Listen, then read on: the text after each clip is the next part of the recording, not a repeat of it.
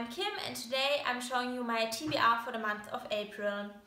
I didn't really stick to my TBRs at the beginning of the month, but in March I read every single book on my TBR, well except one which I started but didn't finish, but I'll talk about that in my wrap up. So I decided to again post a TBR video for the month of April, and I also added a few more books than I usually did because I read a lot more books than were on my TBRs in the past couple of months.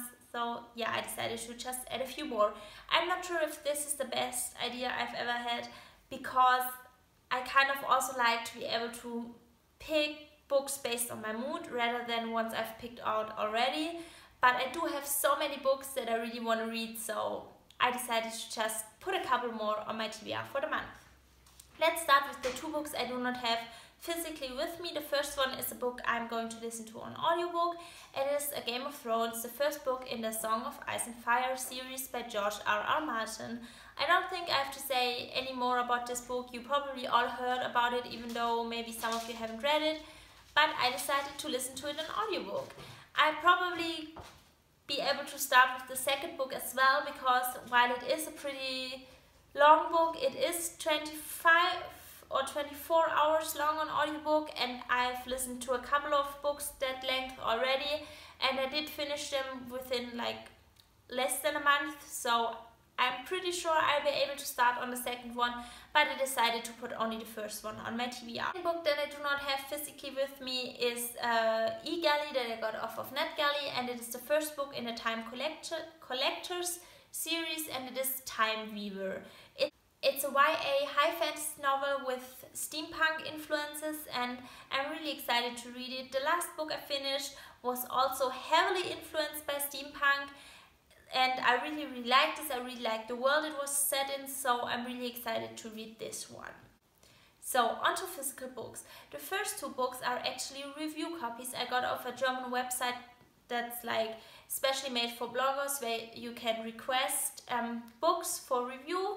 And contrary to NetGalley, you can actually request physical books, and it's a website by Penguin Random House. So yeah, let's get into it. So the first one is this one. Both of them are in German, and this one isn't actually available in English. It's pretty new in German as well, so it hasn't been translated yet, and I'm not sure if it will be, but I don't know. I still decided to show you, obviously, so you know what I'll be reading. It's by Frank Rehfeld, and it's called Der Weg des Inquisitors, which maybe you recognize the word Inquisitor. So it's taking place during the Inquisition, and yeah, I'm not sure if it is strictly a historical novel or is a historical fantasy novel, because I did not read the synopsis I did not pay that much attention to the synopsis because I want to be surprised. But I know it is about an inquisitor, and he is obviously trying to kill as many witches as possible. And I think that the witches in this book are actually real witches and not just red-haired women, but I'm not sure, so we'll see. And I'm really excited because I've read a lot of historical fiction. I've also read a lot of historical fiction set during the time of the Inquisition, but I don't think I've ever read a historical fiction that was actually in historical fantasy. So yeah, I'm really excited to read this one. The second one is this one. It's by Ildefonso Falcones, and it is called Das Lied der Freiheit. In English it's called The Barefoot Queen, and it's by a Spanish author, and it also takes place in Spain. It's about a freed slave, and this slave and her mistress, they were on their way by ship to Spain, and on their way the mistress died, so now she's free because there were just the two of them on the ship. Well, obviously there were other people, but there were a party of two, and her mistress died, so no one is there to like make her a slave again, and they dock in Sevilla, and now she has to kind of make her life there and see what happens. I don't know, I'm not sure, but I'm really looking forward to reading it. Then I decided to finish or continue some series, and the first one I want to continue is The Ruria Revelations by Michael J. Sullivan. And this is actually the wrong book. This is the second book in the series, but in this series every book has two parts or two books.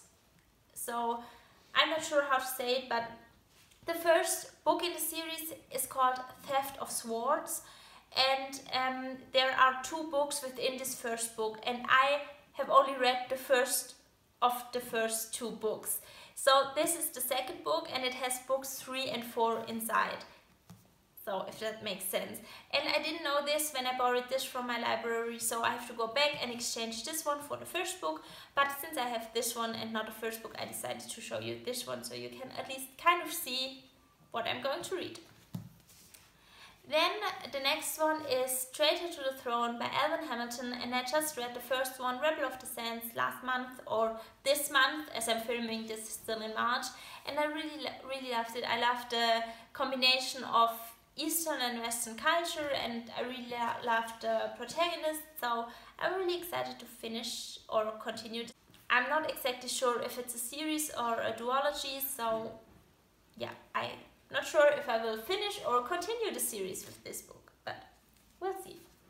And then the last one is actually a duology that I will finish by reading this book, and it's The Rose and the Dagger by Renée Ahdieh, the second book in the Wrath and the Dawn series, and I absolutely love this book. I read it in February, and it's so amazing. It's a retelling of 1001 Arabian Nights, and again, I love the Arabian culture, I love the Eastern cultures, and it was such an amazing book, and I can't wait to finish the series with this book. Yeah.